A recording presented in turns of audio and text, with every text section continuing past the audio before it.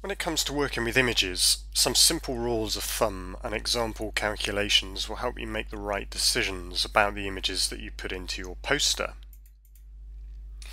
Rule 1. Printing will always show up quality issues more than your screen will. Screens display pixels by mapping one image pixel to one screen pixel. For example, if your monitor is set to 1024 by 768, an image of 512 by 384 will occupy about a quarter of the screen area.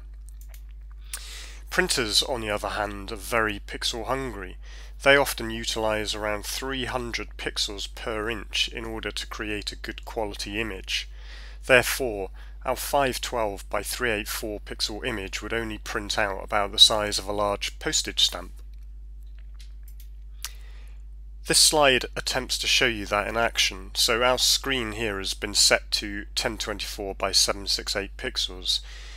If I display an image that's 1024 by 768 pixels on it, it fills the entire screen because one image pixel is being mapped to one screen pixel. If we now look at our previous example of an image which is half this size, you can see it occupies about half the width and about half the height, therefore a quarter of the screen area. However, the size of this image changes radically when we send it to a printer, which is using about 300 pixels per inch. So if we first look at the 1024 by 768 pixel image, you can see that prints out probably about the size of a small postcard.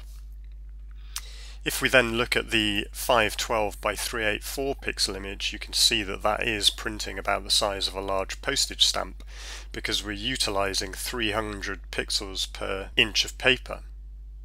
Rule 2. Think imperial. Most printing calculations still utilize inches. We haven't moved across to centimeters yet. It's therefore pixels per inch or dots per inch that you'll hear and not centimeters per inch. For that reason, many people prefer to set their image editing software to inches by default, things like Photoshop or even PowerPoint. Rule 3. You'll definitely need to do some maths in order to get the image quality right when it comes to printing. Image calculations need some forethought. Always assume a high quality print requirement of about 300 pixels per inch. If your printer uses less than that, it doesn't matter, at least you've got enough information there to utilize. The first thing to decide is how big you want your image to be on your poster. Just work on the longest edge to make your life simple. Multiply this figure by 300, which is the print resolution. Therefore, if it's a 6-inch image, you would need to multiply 6 by 300 to give you the required number of pixels on the longest edge, in this case 1800. Rule 4. Ignore all measurements apart from pixels when it comes to evaluating images. The only size measurement that really matters with images is the number of pixels. Knowing where to check this is important. Most operating systems like Windows and Mac very much focus on the size in megabytes rather than dimensions, which is the bit that you'll need to know. In Windows Explorer, it's useful to add the dimensions attribute. We'll have a look at that in just a moment. Or you can also right-click an image in Windows Explorer, select Properties and then Details, or Get Info on a Mac. So this is a typical view of Windows Explorer showing us the file name, the date, the type and the file size. However, dimensions aren't there.